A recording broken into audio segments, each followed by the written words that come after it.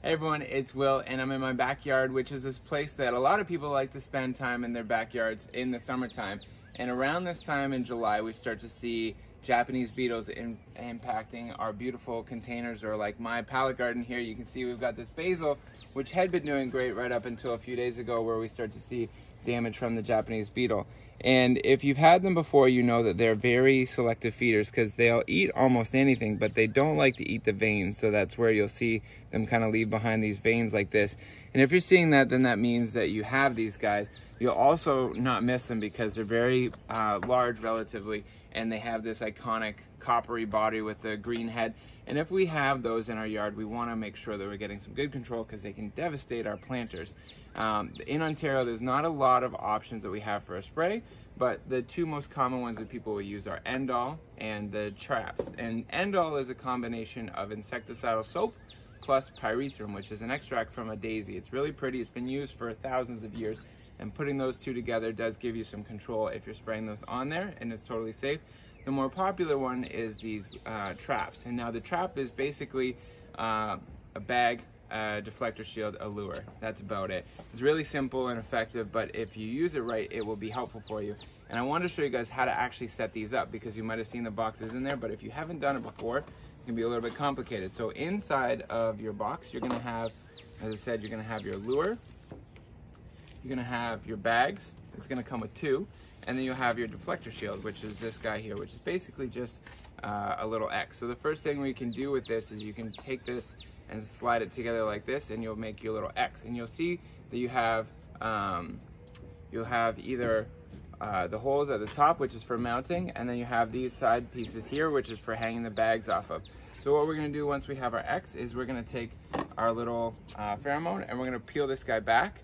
And with this one, this is basically a pheromone. So it's a lure. It'll basically bring all of the boys to the yard, or girls in the whatever. They'll be attracted to the scent that comes out of here, and it's basically going to bring them all to your yard, which is going to be highly effective. But to a point, it's like if you go to a state fair and you have a garbage pail. It's great if you need to dispose of some trash, but if the garbage pail is already full, then it's going to be really difficult to actually just deposit your trash.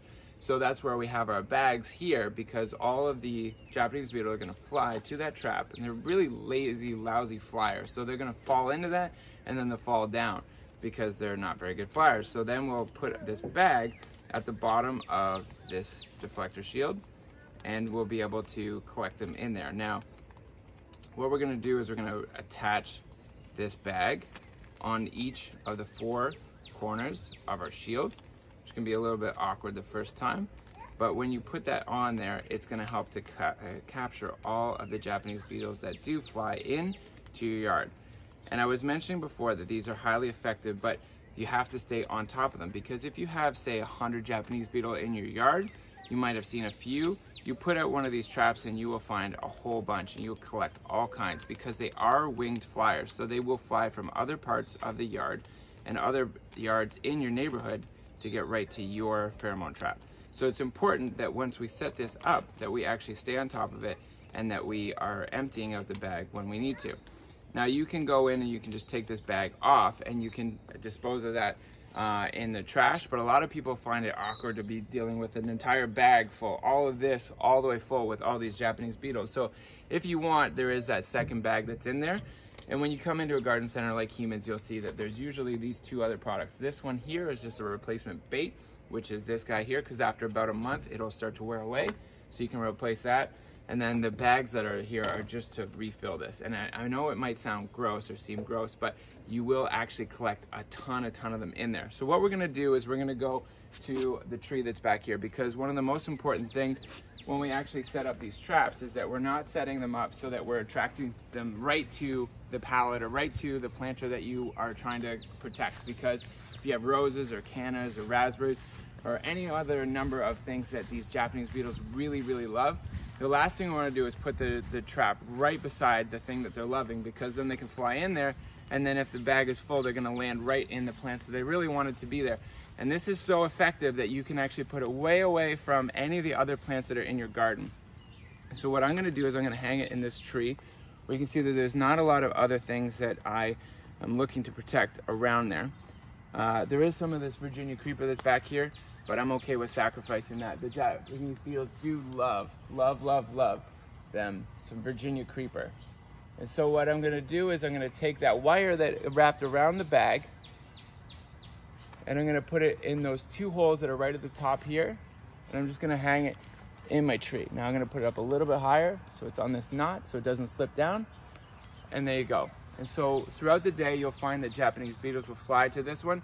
It's early morning when we're shooting this video right now, and Japanese beetles are pretty lousy flyers in the morning. They're kind of like drunk people. They're just a little bit drowsy and a little bit awkward, but later on in the day, they're gonna fly in like crazy into this one, fly in, deflect onto this, fall down into this bag, and then you can come and check on it, and you'll see that there's a large bulge in this bag, and that's when you know that it's time to change them out.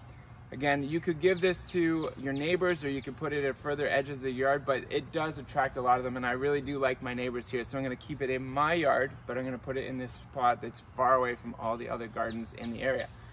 And that's how we set up and use these Japanese beetle traps effectively. If you guys have any questions, you can post them in the comment section below. Otherwise, if you guys are setting up the traps, good luck and happy hunting on all those Japanese beetles that you'll find in your yard this summer.